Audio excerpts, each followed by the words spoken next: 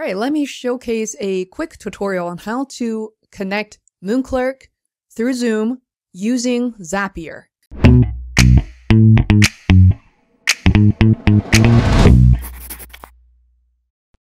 The best place to find this information is ZAPIER apps, and it's under MoonClerk integration. And within part of MoonClerk's integration, you can find Zoom. So this is what I find most helpful instead of a bare minimum article that I found on zoom.us. So to connect these apps, you need to create an account. If you haven't used ZAPIER before, there is a free account. However, there is limited zaps you can create, and there's limited integrations that you can build. For fitness creative entrepreneurs who are just starting out, I would say the free version will be good enough. So click on connect these apps. Now you're prompted to log in.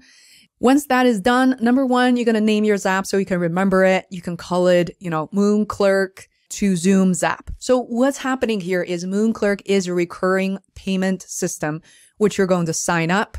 And then after you've signed up, I believe the lowest tier is about $15 a month.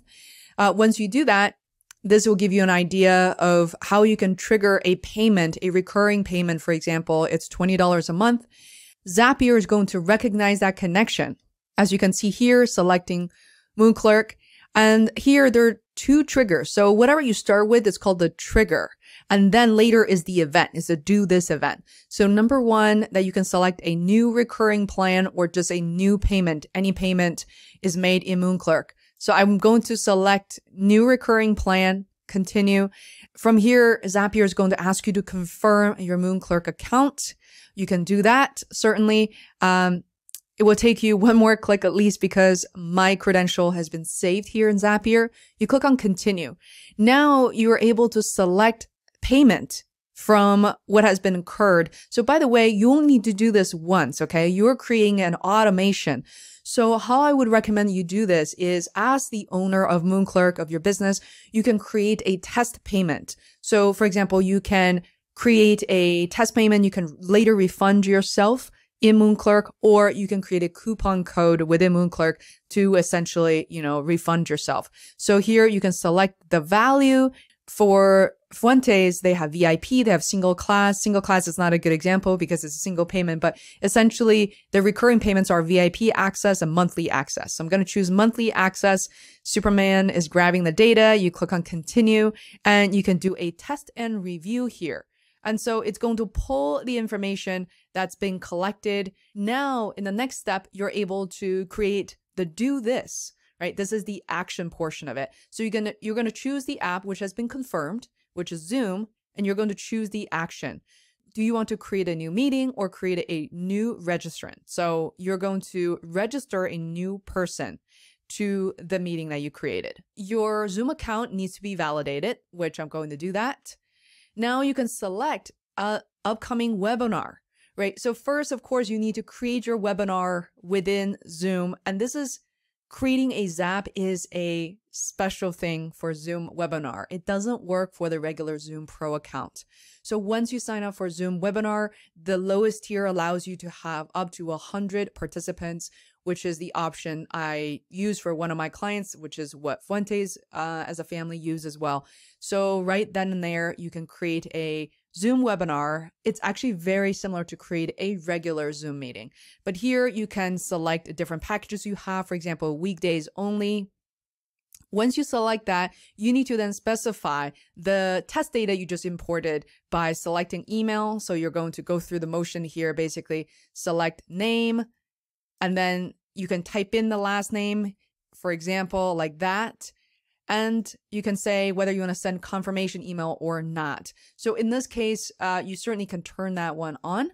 Or if you don't turn that on, what it means is somebody pays in MoonClerk, this person gets an email confirmation to say the payment is successful, then you don't need to trigger another confirmation from ZAPIER.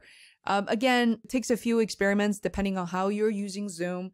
I would say it's a good idea to turn the confirmation on. It hasn't confused many people. So then what you want to do is hit continue.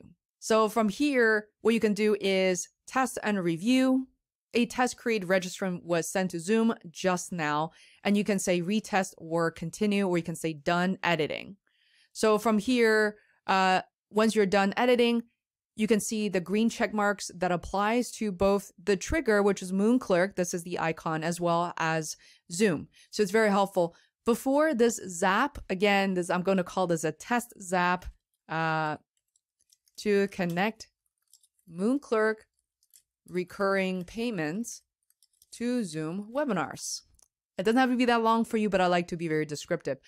Before this automation is happening, you need to turn this on, see? So I'm going to turn it off because we already have an automation in place. That's it. So here, this is the dashboard within Zapier. Zapier is kind of a weird app. If you don't find yourself highly technical or have never used an automation app like this before, but just stay calm. If it doesn't work out in day one, try it again in day two.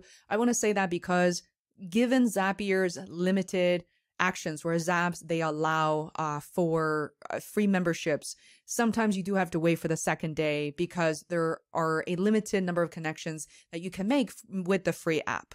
So with that said, let's take a look at Zapier's different pricing plan. So here, as you can see, it's the free plan, and it comes with how many zaps? Well, 5 zaps altogether. We have already used 2, and a number of tasks, which is 100. So to learn more about other plans, just to show you guys real quick here, look at the difference. Also there's updating time. So single step zap, with a paid plan of $19.99, you can have 20 zaps instead of 5. 1 zap is each new connection or each new automation you're creating. So multi-step ones that you can do, 3 premium apps, filter formatting. A lot of people really like this. Again, from here, you can choose how many tasks that you need to manage. I think you can definitely experience with the free option here, and it's free forever, by the way. And maybe that will be good enough. Think about it. If you have 100 people signing up for it's 100 tasks per month, right? For smaller fitness entrepreneurs, you aren't as likely to sign up for more than 100 people per month, right? You have people maybe canceling, more people joining, but it's likely to be within this threshold.